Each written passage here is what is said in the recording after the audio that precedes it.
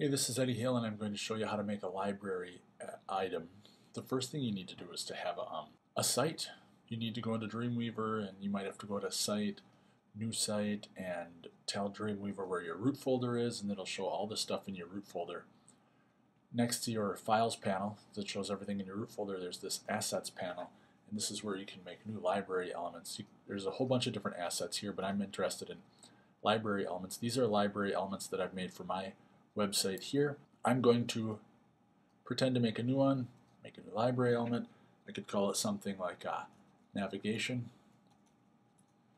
I'm going to open that up.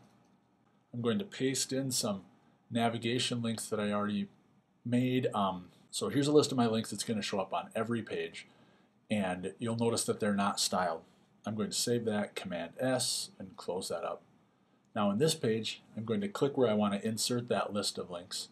I'll go over here in my Assets panel, click on that library element, click on this pop-up menu, and go to Insert, which you can't see because it's off camera, but it says Insert right there, and it inserts those library elements in there.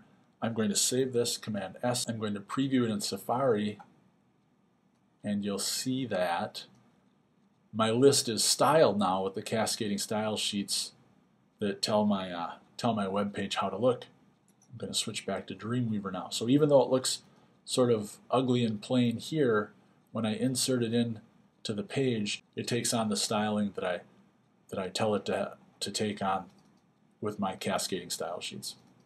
So that's how you insert a library element, how you make one, and how you insert it. So I would insert that on every page, let's say.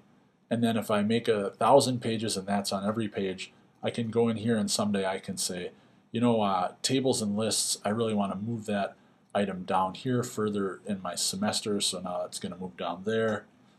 And I don't like the way this is worded, so I could change this to, I could take out GIF here and just have this week be animation.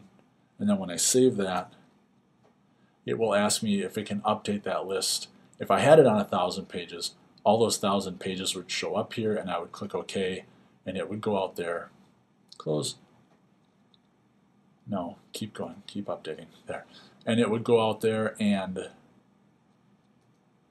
it would update that list on every page. See, it changed GIF animation to animation and moved to tables and lists further down the page. So that's the power of a library element and how you make one.